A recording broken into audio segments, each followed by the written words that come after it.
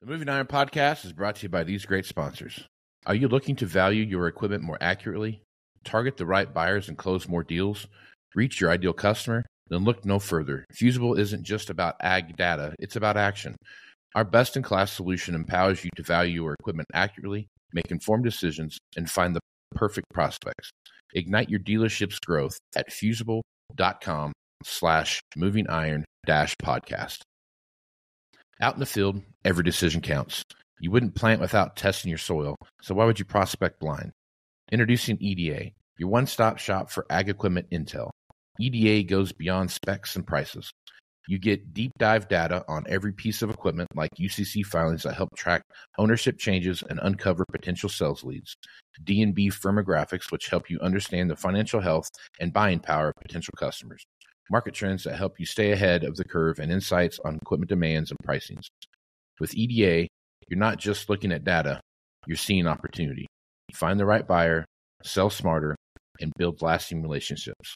Visit edadata.com for your free demo and unlock the power of knowledge. For over 80 years, Iron Solutions has been your go-to data source for ag dealers, lenders, and manufacturers. Get powerful appraisal and value forecasting tools that fuel profitable decisions anytime, anywhere. Get your free demo at ironsolutions.com. Iron Solutions, confidence in every click. Today, there are many ways to finance ag equipment, but nobody delivers simple, fast, or flexible financing like AgDirect. Learn more about your options to buy, lease, and refinance equipment at agdirect.com. Valley Transportation has been hauling ag and construction equipment across the country for the past 33 years. Call Parker at 800-657-4910 for all your trucking needs. At Valley Transportation, our goal is to help you reach yours. When you partner with Axon, you immediately gain access to a full range of products and solutions designed to meet the complex needs of today's grower. We carry all major brands and sizes of tires and wheels. We specialize in large diameter wheels for large equipment. We have one of the largest OEM replacement wheel inventories in North America. Known for extreme flotation setups, duals, and triples, we have wheels for all makes and models of tractors, sprayers, combines, and grain carts. If we don't have the wheel in stock, we'll custom build, sandblast, and paint in-house. There isn't a more vast inventory in North America dedicated to helping dealers move more iron. With facilities on the West Coast and in the heart of the Midwest, leverage our 230,000 square feet of indoor inventory to solve any problem a grower may have. Move more iron with Axon.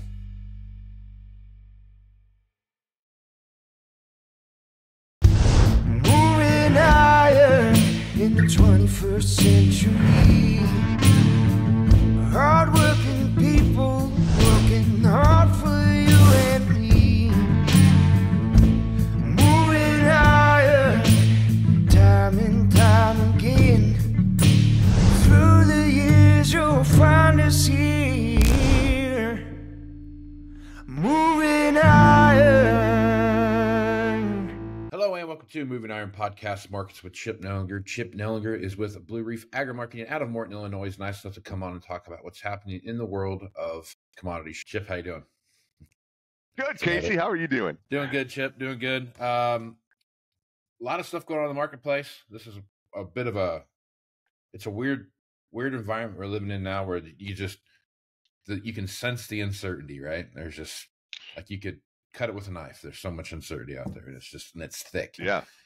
And so, and I think the corn market is a good representation of that, right? You had a WASDE report come out last week, and for all intents and purposes, it felt pretty positive. Like, it wasn't like a screaming bearish or bullish, but it was just right there. Things moved. You had some things happen. You saw corn take a good run up after that WASDE report came out, but then this just keeps, the last 2 weeks, 3 weeks, it's kind of been flirting with this. It's 405, 407, then it worked its way down to 395, 392, and then it worked its way back up to 407. It's just this constant back and forth. When you see markets like this, what are you thinking, and what's this an indicator of? Yeah, typically it's an indication that we have found a value area, right? We've had a huge move down. You mentioned the USDA WASDE report showed record yields. I mean, I'm not talking like a little bit of a record. Corn would be, I don't know, 6-7 bushels above what we've ever raised before. And so the market, that wasn't unexpected, right? I mean, the market had kind of been trading that way that, hey, this could be a 182, 183 type crop. We got that confirmation. The fact that we kind of bottomed on bearish news up until today and found some bounce in it. A, we were oversold. B, we are starting to see a lot of demand, and we're selling a fair amount. We're grinding ethanol at a near record pace, and so lower prices help kind of reprime the demand pump, and you're starting to see that. I think that's some of the back and forth that we've stopped this waterfall, 10 lower every 2 days type of a trade, and now we're getting a little back and forth type price action. And I think the market, like you mentioned, uncertain. We've got the Pro Farmer Crop Tour next week.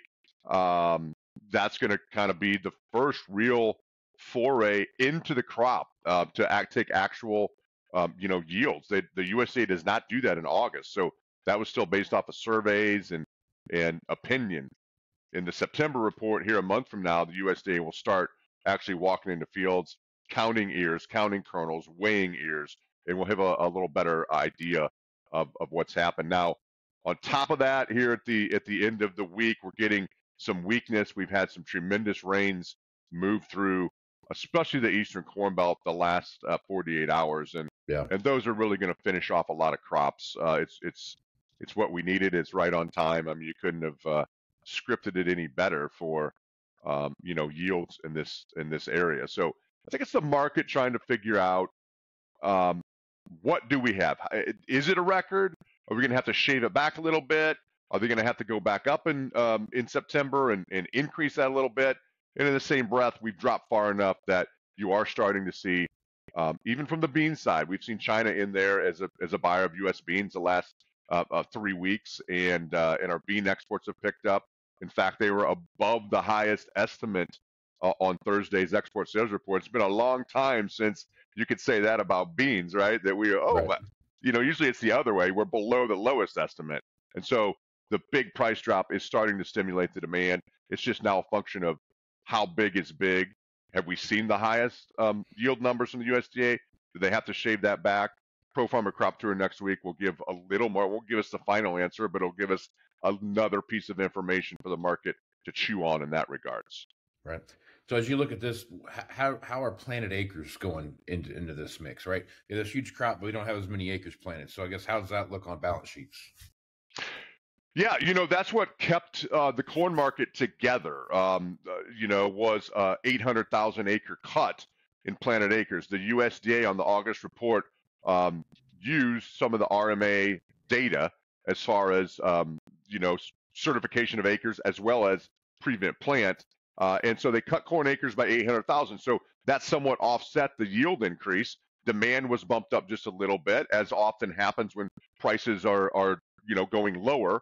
And so it kind of held the carryout together in the corn. And I think that's why, as you dipped under $4, you saw some better buying and the market held together. Now it's kind of the opposite on beans.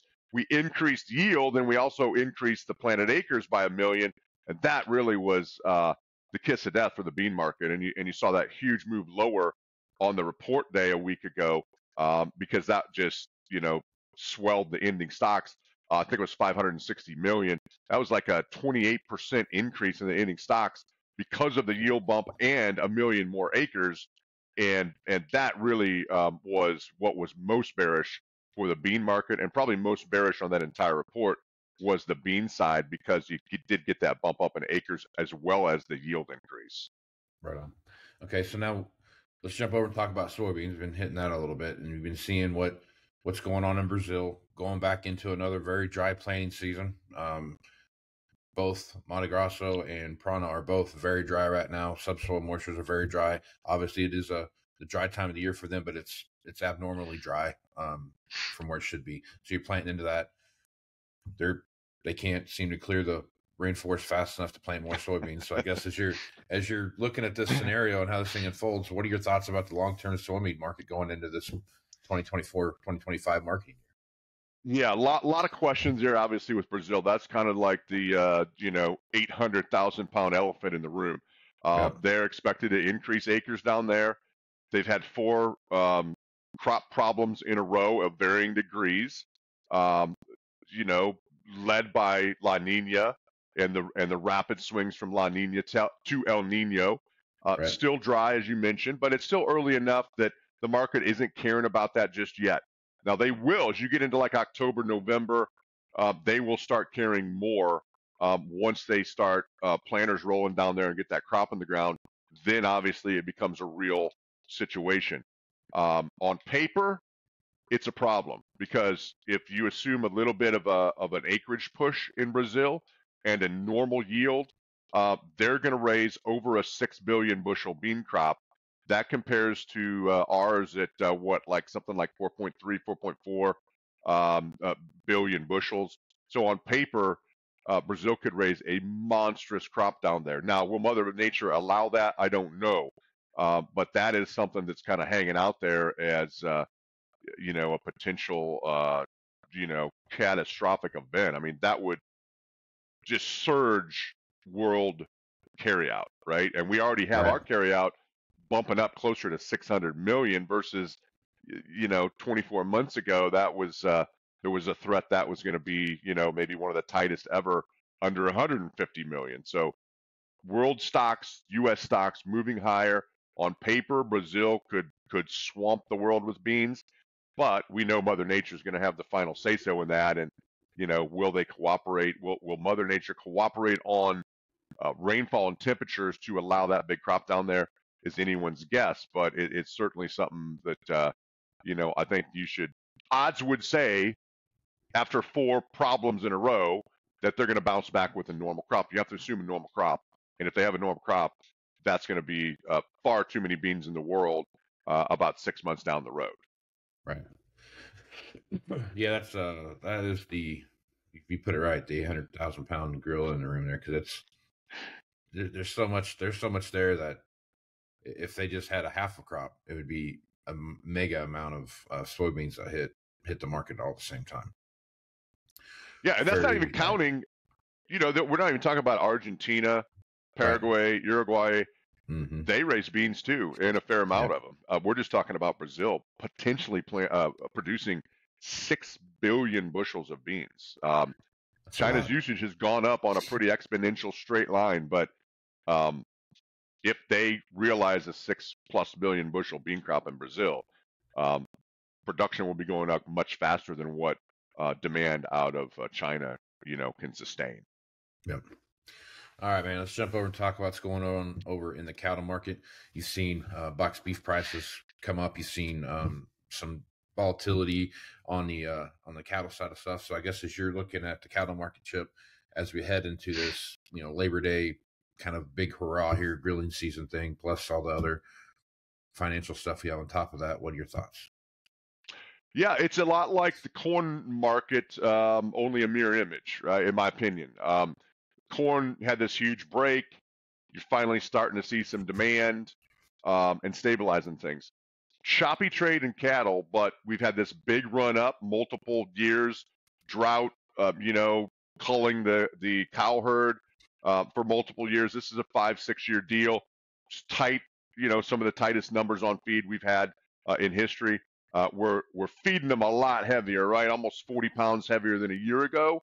So that's offsetting some of the tightness. But it feels to me like the cattle market, the beef market, is at kind of an equilibrium here. The cash market's held together pretty well in the upper 180s.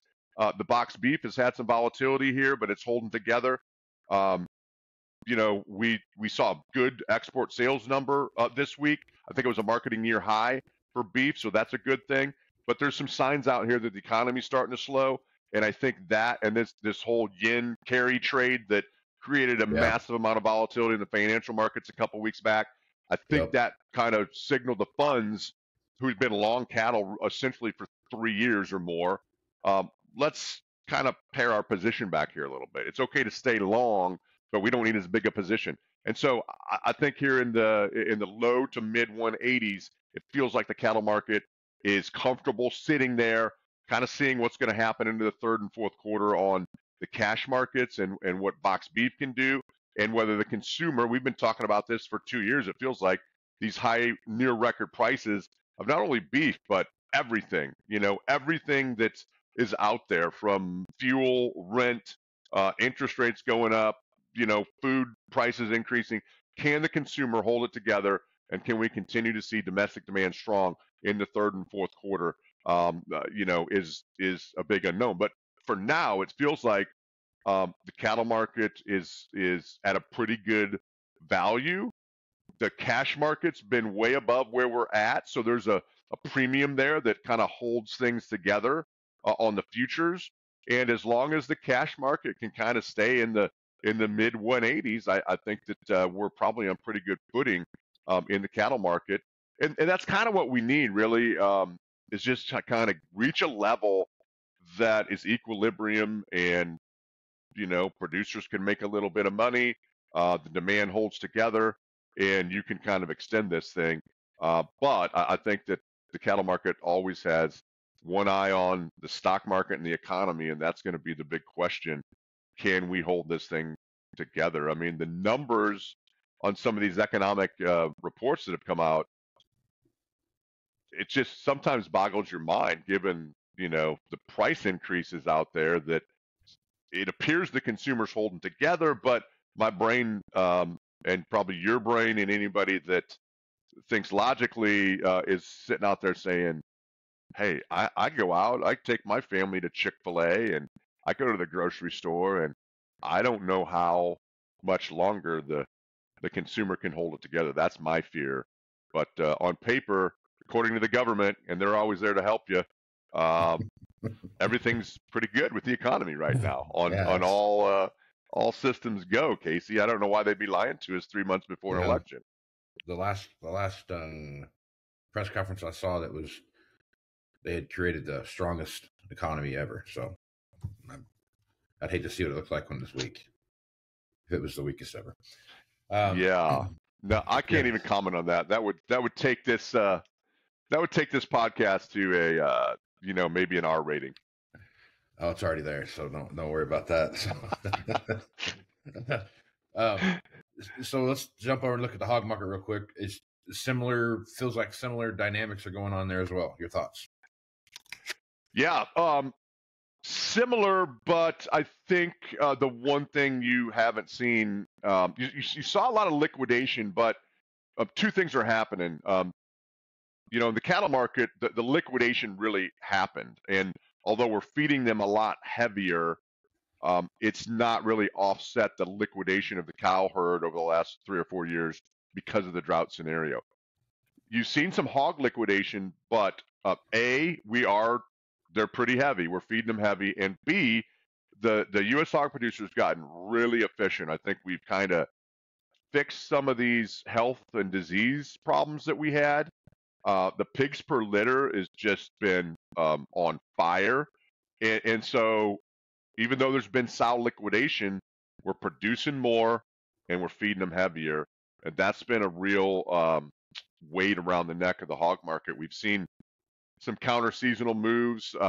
We tried to rally the hog market. They puked them back hard, and they just can't seem to get much going. And I think it's just a supply issue where the U.S. producer has become wildly efficient on the breeding side, and cheap corn, and meal, they're feeding them heavier, trying to get a little bit of profit, in it from that side, feeding them heavier, and that's really kept the lid on prices, unfortunately. So it's not quite as bright a spot as maybe what the cattle market is, and to top that off, this week we had a marketing year low in pork sales. Still pretty good at 20,000 tons and change, but that was a marketing year low, and that is the one thing that's kind of helped hold the hog market together. Is we've been really, really good at exporting pork, and so there's a lot of volatility in these meat export sales reports from week to week. But what you want to look for is that one-off and we're going to bounce back with a good number next week, or is this the start of a trend? If that's the start of a trend, then we're going to really struggle on pork exports going forward. That is a troubling sign. But right now, I think it could be more of a one-off event, but it's certainly something we need to watch going into the end of August and the first part of September here. Awesome. All right, Chip, good place to stop. Folks want to reach out to you, get more information about what you're doing over at Blue Reef Agri Marketing. What's the best place to do that? Yeah, best place is probably just give us a call, 309-550-7213. Love to chat with you. You know, a lot of stuff happening here in the markets. Even though prices are, you know, near the lows in the grain market, there's still a lot to do out there and a lot to think about, you know, from crop insurance perspective and a basis and carry and, you know, what do I do with this crop I'm about to harvest? There's a lot to think about, and certainly the markets are not where you want to, you know, put on the back burner even as we're about to get busy with harvest. For sure. Chip, appreciate you being on the podcast, man. We'll catch you again next time. All right. Thanks for having me on, Casey. Right on. I'm Casey Seymour with Moving Iron Podcast. Check me out on Facebook, Twitter, and Instagram at Moving Iron LLC. Go to LinkedIn at Moving Iron Podcast. Check the video version of this out at the YouTube channel, which is the Moving Iron Podcast YouTube channel. And you can also go to movingironllc.com for everything Moving Iron related. If you're in finance, if you're in the markets, if you're in analyst for Wall Street or whatever it is, and you're a dealer, whatever that might be, the Moving Iron Summit's a place you should probably check out. Chip's going to be there giving his rundown of what's going on in the commodity. But if you're looking to see what's going to happen in the used equipment marketplace, the new equipment marketplace, when it comes to farm equipment, that's the best place for you to go find what's going on in the world. So check that out. If you want more information about that, send me email at movingironpodcast at movingironpodcast.com, and I will get back to you ASAP. So with that, I am Casey Seymour with Chip Nellinger. Let's move some iron, folks. Out. Iron Podcast is brought to you by these great sponsors. Are you looking to value your equipment more accurately, target the right buyers and close more deals, reach your ideal customer? Then look no further. Fusable isn't just about ag data, it's about action. Our best-in-class solution empowers you to value your equipment accurately, make informed decisions, and find the perfect prospects. Ignite your dealership's growth at fusable.com/movingiron-podcast. Out in the field, every decision counts. You wouldn't plant without testing your soil, so why would you prospect blind? Introducing EDA, your one-stop shop for ag equipment intel. EDA goes beyond specs and prices. You get deep dive data on every piece of equipment like UCC filings that help track ownership changes and uncover potential sales leads. D&B firmographics, which help you understand the financial health and buying power of potential customers. Market trends that help you stay ahead of the curve, and insights on equipment demands and pricings. With EDA, you're not just looking at data, you're seeing opportunity. Find the right buyer, sell smarter, and build lasting relationships. Visit edadata.com for your free demo and unlock the power of knowledge. For over 80 years, Iron Solutions has been your go-to data source for ag dealers, lenders, and manufacturers. Get powerful appraisal and value forecasting tools that fuel profitable decisions anytime, anywhere. Get your free demo at ironsolutions.com. Iron Solutions, confidence in every click. Today, there are many ways to finance ag equipment, but nobody delivers simple, fast, or flexible financing like AgDirect. Learn more about your options to buy, lease, and refinance equipment at agdirect.com. Valley Transportation has been hauling ag and construction equipment across the country for the past 33 years. Call Parker at 800-657-4910 for all your trucking needs. At Valley Transportation, our goal is to help you reach yours. This podcast is proudly provided by Axon, helping dealers move more iron for the past 100 years. Find out more at axontire.com. Move more iron with Axon. Moving iron in the 21st century.